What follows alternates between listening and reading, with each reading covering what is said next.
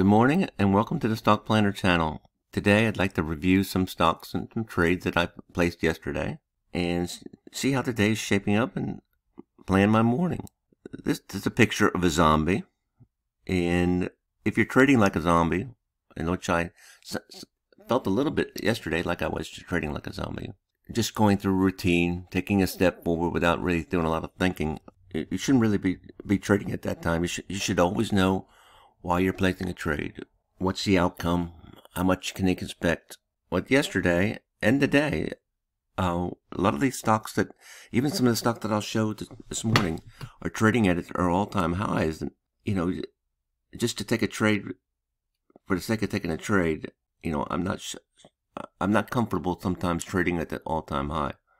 Now, I do think this market has a ways to go up in the next month or so. We have over 300 earnings reports today, big companies, and I think it'll be very positive. But once the mask comes off and people start going back to work and the unemployment ends, I think things will get a little tighter and our employment numbers will start dropping, because I don't believe our economy is as strong as our stock market is indicating.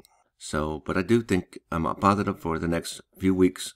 And if you can find some stocks that are not trading at its all-time high, but has some little room to maybe to hit the highs again, I think it might be a good move.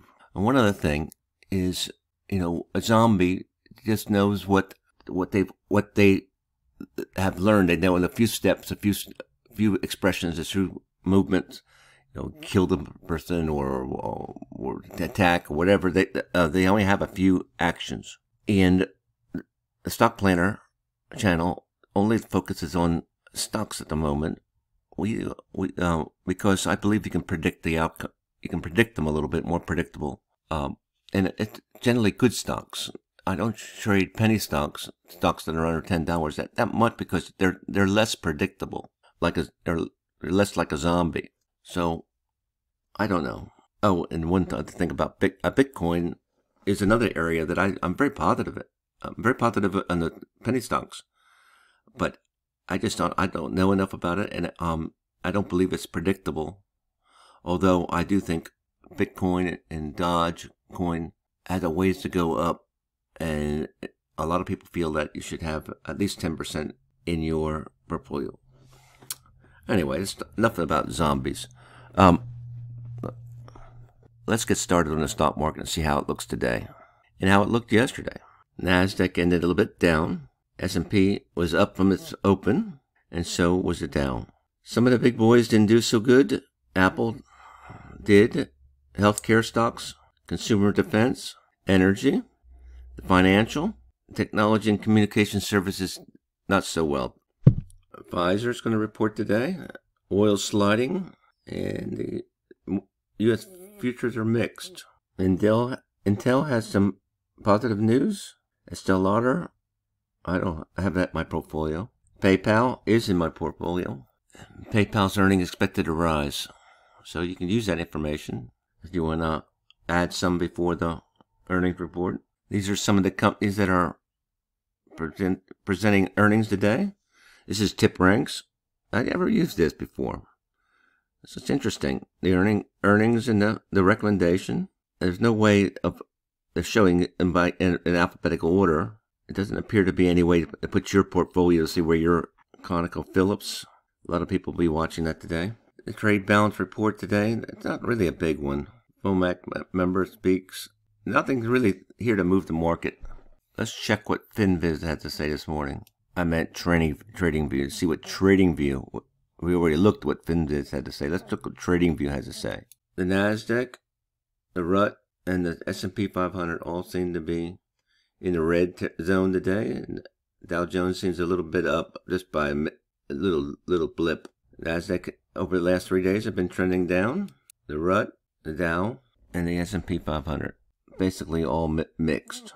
I have a database of over 240 stocks, and I run a routine in OmniBroker that it's a simple routine that lists all the RSI stocks, buy and sell, the MACD stocks, buy and sell, and the stochastic RSI, buy and sell. It shows the switches for the zigzag and whether recently whether the stock had went below or above the 50-day moving average, which people think it's an indication or trend indication about what the stock is going. Plenty to look at. I'll try to look at the ones with the blue dashes. And I'll tell you, I bought Coca-Cola and Lowe's yesterday and one other, eBay. Bought eBay at 58.05, Lowe's at 199.19, and Coca-Cola at 54.56. Now, this is for a small account. It doesn't reflect the actual shares that I purchased. And I actually did purchase a stock, not options, but a lot of times I'll use options as well. Let's look at those three: eBay, Lowe's, and Coca-Cola first. I have a Discord chat that's free. A lot of these trades are out there. A general chat is out there, and these are all the trades I'm going to talk about. There's Coca-Cola. You can see it's been trending up, and then there's got a support and resistance line, and there's some room yet to its resistance, maybe $1, maybe $2. Short-term play. The stochastics and the RSI both indicating a buy for Coca-Cola. You have your zigzag that's moving up, most likely. So you can take this trade. I took it for a little bit. I had a little money to spend, and so I took the trade. Probably going to only last a couple days, I think. More comfortable about Lowe's. You have your support and resistance, your 50% retracement there. You got some room to go. The MACD buy, the stochastics, and the RSI all giving good indication. Lowe's is hiring. That's a good sign. Much more comfortable with Lowe's than I was with Coca-Cola. And so I bought. This is eBay, and I've been talking about it for the last few days. And I thought that gap was going to be filled, and it started to fill yesterday. 58.15 is here, and I bought it at 58.05, maybe up here. I didn't buy it. I didn't get all this, but I bought it. But I'm going to get some of it. Anyway, would you buy eBay? Would it revert to the mean? I believe it will. Will it retrace back to its 50%? I believe it will. Well, let's cover some of these other indications or signals that I got from my system.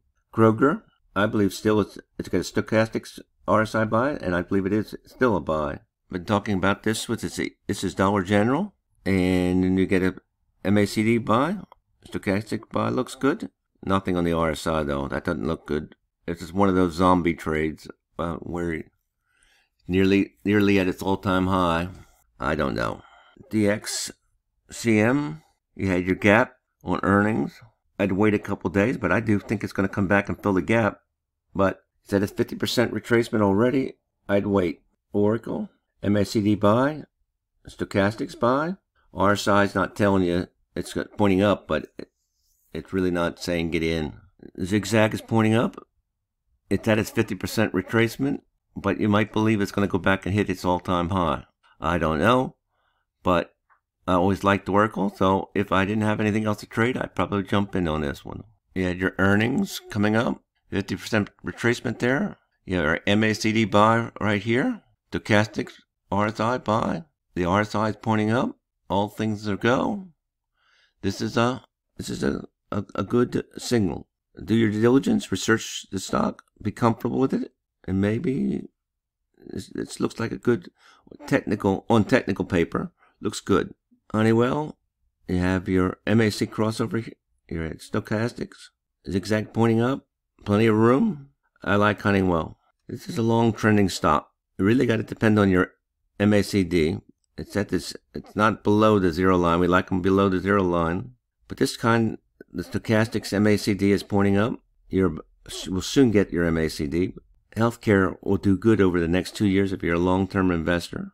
If you already own this stock and you want to add a few more shares to it, might be now the time. But this one's not for me at the moment.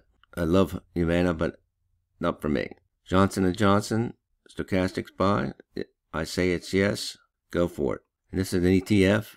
And if you don't have an ETF investment, this might be it. MACD buy. Stochastics RSI is pointing up. Got some room for its all-time high. but don't push it. This is a good buy this, but don't push it. If you don't feel like you need to do any trading today, don't push it. Don't be a zombie. Once again, check out my Discord. It's free. I put out the trades out there. There's various different listings. Right now it's pretty rinky-dink, and it's not a place to hang out, but it's a place to exchange information. I think it's working out quite well. Happy trading. Do your own due diligence. Don't forget to like and subscribe. Catch you in the flip.